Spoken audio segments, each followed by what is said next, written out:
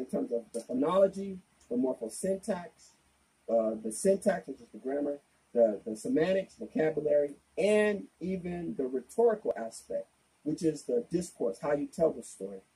And these students then come into a situation in school where if you go through each category, they do it differently. And so what we have to do then is recognize them as standard English learners and then begin to use instruction that would be responsive to them being in this situation. And that's going to, we feel like it's going to get them to the success we want them to have for standard English and academic language. The problem is, though, that many folks do not see the legitimacy in terms of these four groups, culture and language. And so that's where the validation and affirmation comes in.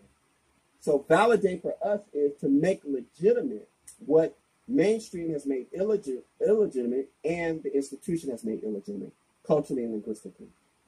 And affirm is to make positive what the institution and mainstream media has made negative for culture and language for these groups. So when we think of Hawaiian Americans, Native Americans, Mexican Americans, African Americans, we don't think of legitimacy in terms of culture and language.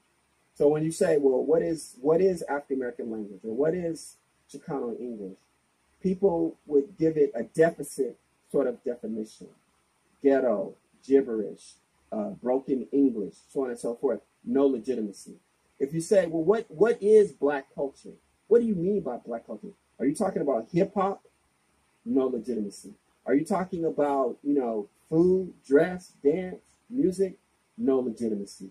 So what we have to do is take a little time to talk about, if we're going to be culturally responsive, then we have to legitimize what has been made illegitimate by the institution in very explicit terms.